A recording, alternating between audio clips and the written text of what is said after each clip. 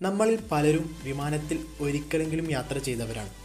എന്നാൽ വിമാനത്തിൽ ഏത് ഇന്ധനമാണ് ഉപയോഗിക്കുന്നത്, അതുപോലെ തന്നെ വിമാനത്തിന് എത്ര മൈലേജ് കിട്ടും എന്നൊക്കെ നമ്മൾ പലപ്പോഴും ചിന്തിച്ചിട്ടുണ്ട്. ഇന്ന് നമ്മൾ സംസാരിക്കാൻ പോകുന്നത് അതേക്കുറിച്ചാണ്. ആദ്യമായി വിമാനത്തിൽ ഏത് ഇന്ധനമാണ് യൂസ് ചെയ്യുന്നതെന്ന് നോക്കാം. അതിനു മുന്നേ ഏതൊക്കെ തരം എഞ്ചിനുകളാണ് വിമാനത്തിൽ ഉപയോഗിക്കുന്നതെന്ന് അറിഞ്ഞിരിക്കേണ്ടതുണ്ട്. പ്രധാനമായിട്ടും 4 ടൈപ്പ് എഞ്ചിനുകളാണ് വിമാനത്തിൽ യൂസ് ചെയ്യുന്നത്. ഒന്നാമത്തേത് ടർബോ ജെറ്റ് എഞ്ചിൻ, രണ്ടാമത്തേത് ടർബോ പ്രോപ്പ് എഞ്ചിൻ, മൂന്നാമത്തേത് ടർബോ ഫാൻ എഞ്ചിൻ, നാലാമത്തേത് പിസ്റ്റൺ എഞ്ചിൻ. എന്നാൽ ഇന്ന് സാധാരണയായി യൂസ് ചെയ്യുന്നത് ടർബോ ഫാൻ എഞ്ചിനാണ്. ടർബോ ഫാൻ എഞ്ചിൻ എന്നത് ടർബോ ജെറ്റ് എഞ്ചിനുകളുടെ അഡ്വാൻസ് വെർഷൻ ആണെന്ന് പറയാം. Turbo prop engine വർക്കിങ്ങിൽ turbo jet എഞ്ചിനെ പോലെ തന്നെയാണ്.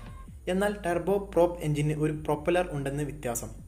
പിസ്റ്റൺ എഞ്ചിൻ ചെറിയ വിമാനങ്ങളിൽ മാത്രമേ ഉപയോഗിക്കാറുള്ളൂ. വർക്കിംഗ് നമ്മുടെ സാധാരണ എഞ്ചിൻ്റെ അതേ വർക്കിംഗ് ആണ്. ഇനി ഈ പറഞ്ഞ ഓരോ ടൈപ്പ് എഞ്ചിനുകളിലും യൂസ് ചെയ്യുന്ന ഇന്ധനം ഏതൊക്കെയാണെന്ന് നോക്കാം. ആദ്യം പിസ്റ്റൺ എഞ്ചിനിൽ ഏത് ഇന്ധനമാണെന്ന് നോക്കാം.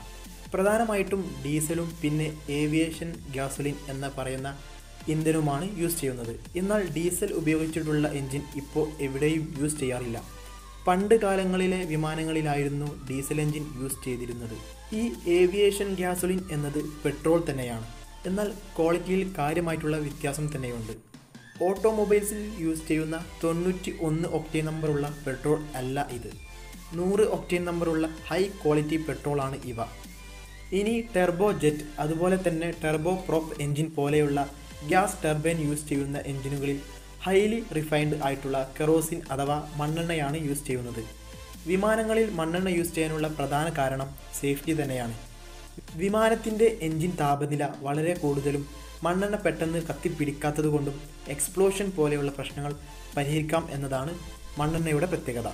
വിമാനം വളരെ ഉയരത്തിൽ പറക്കുന്നത് കൊണ്ടും ഉയരം കൂടുന്തോറും തണുപ്പ് കൂടുന്നത് കൊണ്ടും വിമാനത്തിൽ യൂസ് ചെയ്യുന്ന ഫ്യൂവൽ ഫ്രീസ് ആവാനുള്ള സാധ്യതയുണ്ട്. എന്നാൽ ഏവിയേഷൻ കെറോസിൻ യൂസ് ചെയ്യുന്നത് കൊണ്ട് തന്നെ ആ പ്രശ്നം ഇല്ലാതെയാക്കാം.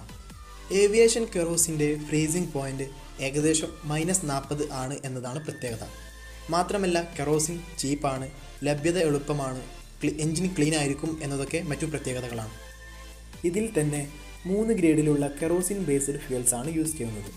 ഒന്നാമത്തേത് ജെറ്റ് A1. ഈ ഇന്ധനമാണ് ലോകത്ത് എല്ലായിടത്തും പോപ്പുലർ ആയിട്ടുള്ളത്. രണ്ടാമത്തേത് ജെറ്റ് A.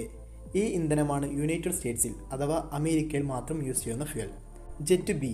ഈ ഇന്ധനം വളരെ തണുത്ത രാജ്യങ്ങളിൽ മാത്രം യൂസ് ചെയ്യുന്ന ഫ്യൂവലാണ്. ഈ ഇന്ധനം എന്നത് കെറോസിൻ പ്ലസ് നാഫ്ത മിക്സ്ചറാണ്.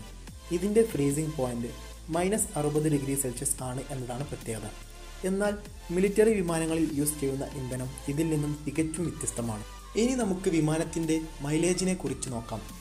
നമ്മളോട് ആരെങ്കിലും വിമാനത്തിൻ്റെ മൈലേജിനെ കുറിച്ച് ചോദിച്ചാൽ ആദ്യം നമ്മളൊന്ന് നെറ്റിച്ചുളിക്കും, അല്ലെങ്കിൽ മൈലേജ് വളരെ കുറവാണെന്ന് തട്ടിവിട്ടേക്കാം. എന്നാൽ സത്യത്തിൽ അത് തികച്ചും തെറ്റാണ്. വിമാനത്തിൻ്റെ ആളോഹരി മൈലേജ് കാറിനേക്കാൾ കൂടുതലാണെന്നതാണ് വസ്തുത.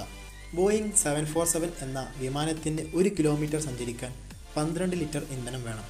എന്നാൽ 568 പേർക്ക് ഒരുമിച്ച് യാത്ര ചെയ്യാവുന്ന ഈ വിമാനം ഒരു കാറുമായി കമ്പയർ ചെയ്യുമ്പോൾ മൈലേജ് കൂടുതൽ തന്നെയാണ്. ഈ കണക്ക് പ്രകാരം നോക്കുമ്പോൾ ഒരാൾക്ക് 1 കിലോമീറ്റർ യാത്ര ചെയ്യാൻ വേണ്ടത് വെറും 20 മില്ലി മാത്രം. ഒരു കാറിന് ഏകദേശം 15 കിലോമീറ്റർ മൈലേജ് കിട്ടുന്നു എന്ന് കരുതുക. അങ്ങനെയെങ്കിൽ 1 കിലോമീറ്റർ ദൂരം സഞ്ചരിക്കാൻ ഒരാൾക്ക് 67 മില്ലി ഇന്ധനം വേണം. വിമാനത്തിൻ്റെ മൈലേജ് അഥവാ ഇന്ധനക്ഷമതയെ പറ്റി ഇപ്പോൾ മനസ്സിലായെന്ന് കരുതുന്നു.